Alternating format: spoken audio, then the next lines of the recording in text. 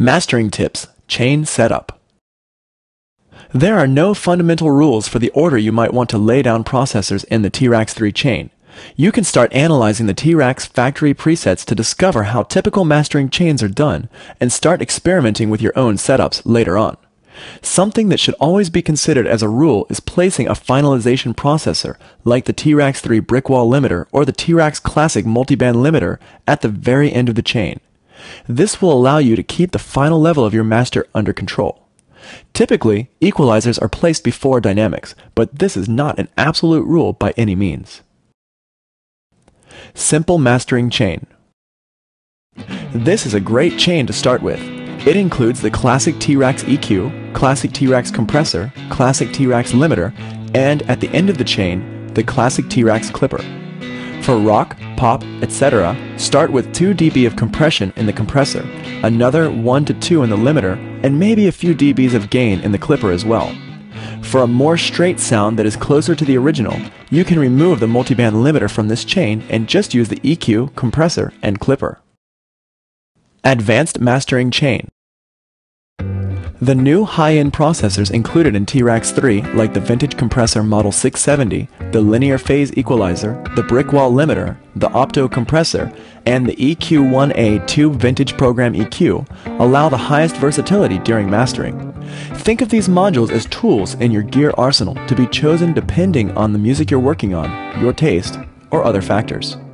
This is a very good starting chain for stereo mastering with T-RackS 3's new processors if you want an extremely transparent and pure processing path.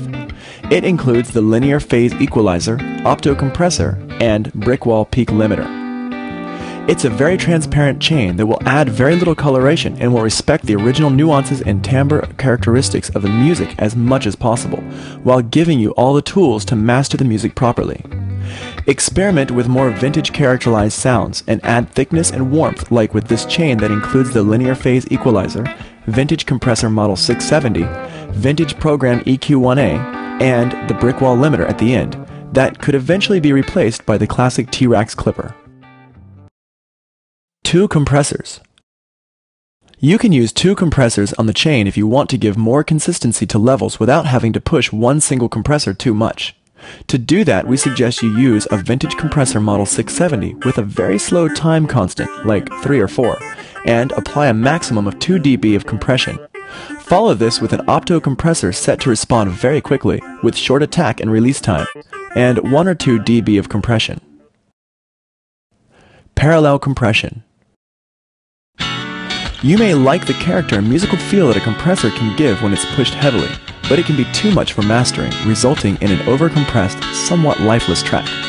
A good trick in this case is to insert a compressor in parallel with a non-compressing device or another compressor set to attenuate way less, or nothing at all. Use, for example, slot 1A and 1B for 2 compressors, one set to compress 5 or 6 dB, the other set to compress 0.5 dB max. We suggest you always use linear phase equalization when you have to boost the low end in a mix that is already very dense, or when you need to tweak very sensitive mid-range zones where lots of instruments are overlapping with vocals.